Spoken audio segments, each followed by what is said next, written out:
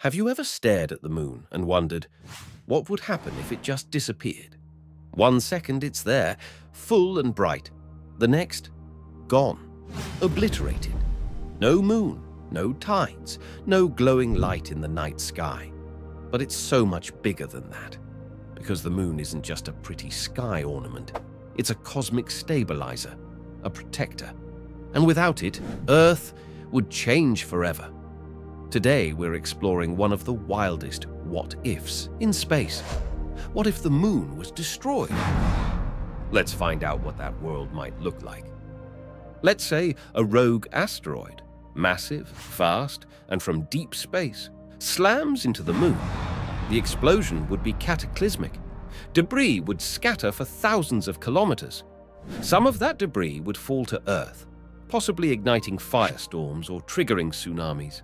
Others might form a temporary ring around our planet. But the real danger would come from what we lose. Because with the moon gone, the solar system's balance starts to unravel. You know how the ocean gently rises and falls every day? That's the moon at work. Its gravity pulls on Earth's oceans, creating tides. Without the moon, tides would shrink dramatically. That might sound harmless, but tidal ecosystems would collapse. Beaches, coral reefs, and countless sea creatures rely on those rhythms to survive. Entire food chains would be thrown off balance, and humanity's coastal life would change forever. Here's something most people don't know. The moon helps stabilize Earth's tilt, keeping our seasons regular and our climate predictable. Without it, Earth would start to wobble, slowly, then more violently over centuries. Our axial tilt could swing from 23 degrees to 60 degrees, or even more. Imagine blazing summers at the poles, snow in the tropics, ice ages, followed by brutal heat waves, all within a few decades. This isn't just science fiction. Planets without large moons tend to tumble unpredictably, and Earth would join that club. The moon's gravitational pull has been slowing Earth's rotation for billions of years. Without it, Earth would spin faster. That means shorter days, 6 to 12 hours long. More rotation equals more storms, stronger winds, harsher weather. Time itself would feel different. Our biological clocks might struggle to keep up, and every living thing on Earth, from birds to trees, would need to adapt. Now picture this. A night sky without the moon. No glowing crescent. No full moon rising above the horizon. No more lunar eclipses, moonlight hikes, or poetry under the stars.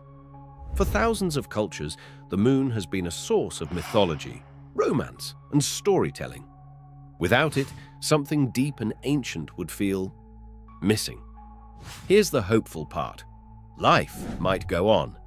Humans are adaptive. Technology can help, but nature, it wouldn't adjust easily. Animal migrations would get disrupted. Insects that rely on moonlight would vanish, and long-term climate shifts could make parts of the planet uninhabitable. In short, we'd survive, but not without cost. Could we build one?